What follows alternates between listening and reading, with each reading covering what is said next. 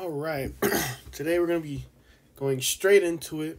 But anyways, welcome back to a Dolphin Computer Service video. Like I said, we're going straight into it because I've had a lot of friends and clients that had their Instagram accounts breached, hacked, however you want to call it, by, scammers. Specifically Bitcoin scammers. Yes, the Bitcoin people are at it again, trying to steal your money so that they could buy more of their Bitcoin. Unfortunately, it's a common thing that happens. The latest one, right before I called, right before I made this video, they called, and they said that a friend had sent them a link stating that they needed help logging into their account, and that they sent them a link, and when they copied it and pasted it into their browser, they were automatically logged off, and they lost access to their account. So a lot of these things can be prevented with some basic, common sense. I understand, like in the case that this young lady had given me a call, that, she was in school, she was, tired, she was studying, she wasn't really, thinking about that, she just wanted to move on with the conversation, get back to studying. That's usually when hackers, prey on people. They prey on people that are, either busy or, they're vulnerable, such as the elderly, or people that just don't know in general. That's usually what they go for. And in some other cases, they'll actually guess your password and, find the way in. They may, get your email, like an example for mine, my email is plastered all over the internet because that's how clients contact me. So, they already have an email. All they have to do is, maybe guess a password and, they might just get in. But, we're going to go over here from gfcglobal.org, a trusted, at least from what I understand, is trusted. Google also has some links on how to make a secure password. I will link both of this one and the Google one below, like I did in my Facebook channel. So we're going to start off, again, really quickly and right into it. So we're never going to use personal information such as, your name, your birthday, your username, and you're not supposed to use your email address, but a lot of websites, they make you use your email address. That's kind of, you can't do anything about it. And, like in my case, my email is on my business card. It's on my website. So, I don't have a choice. But if you can avoid it, it is definitely recommended.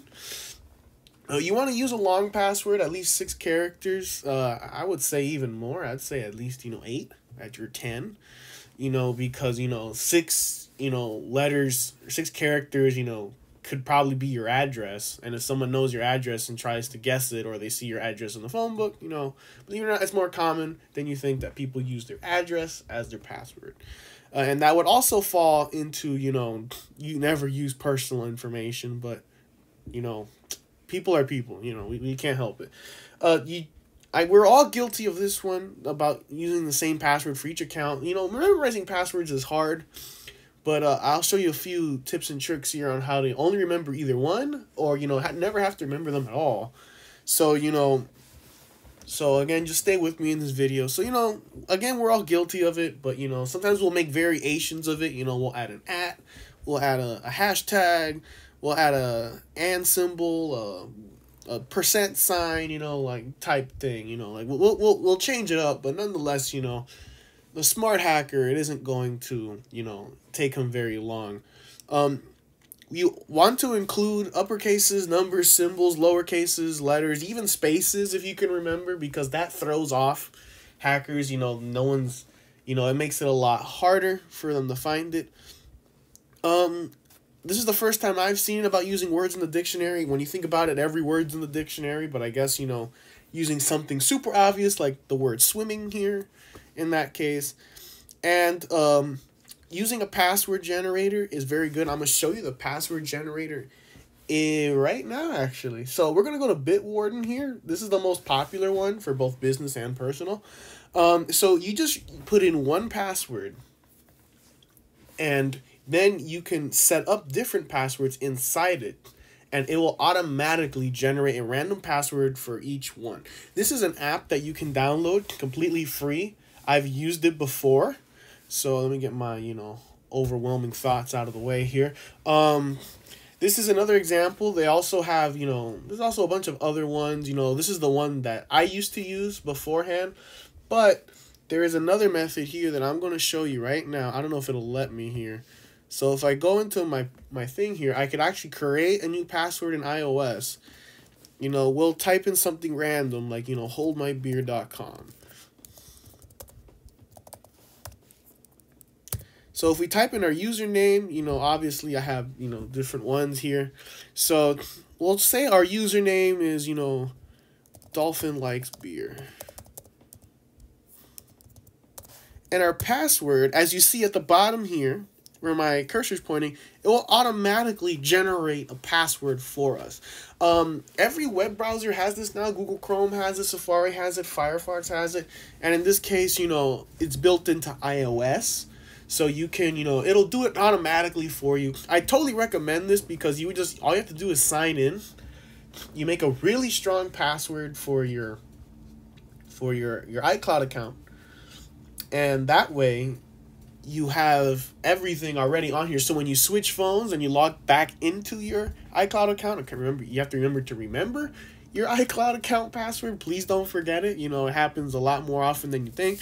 You just log back in, like if you switch your phone, and then you'll get everything back as it was before. Or when you switch your new phone, you can, whether it's at your carrier or yourself, you can either, hold the devices next to each other and the data automatically transfers. So everything to the last saved backup, and that's another way of doing it. So this is my preferred method. Some people say that it's not the best, but honestly, I've never had an issue with it. So, I say recommend it. I've never had a security breach with it. So again, I do recommend it. And then finally, we're going to enable two-factor authentication. So this is going to be the one that I recommend, and the one that I use is called the Microsoft Authenticator. We're going to open up an image here. So once you set up two-factor on the website, you tell them to use this app, and you put in the information, and once someone tries to log in, it'll ask for a code. And as you see here, I can't really zoom in, but these codes are timed. You see over here. So you only have 30 seconds to use the code. So every 30 seconds there's a new code. So let's say, they're able to find your password, but without the code, they can't do anything. And if they do find the code, chances are the code is already old and they can't use it anymore. So again, this is a short little video, but this is basically what I wanted to talk about, how to keep your account more secure. It's also advisable that every now and then you change your password, let's say every month or something. But, I'll leave the links down in the description below so you all can look at it. Stay safe out there, and just remember to use your common sense. If it sounds fishy, you have that one friend that you've never talked to in 30 years, all of a sudden ask you for Cash App money, chances are it's someone trying to scam you. So thank you very much for watching this video, and I hope you all learned something today.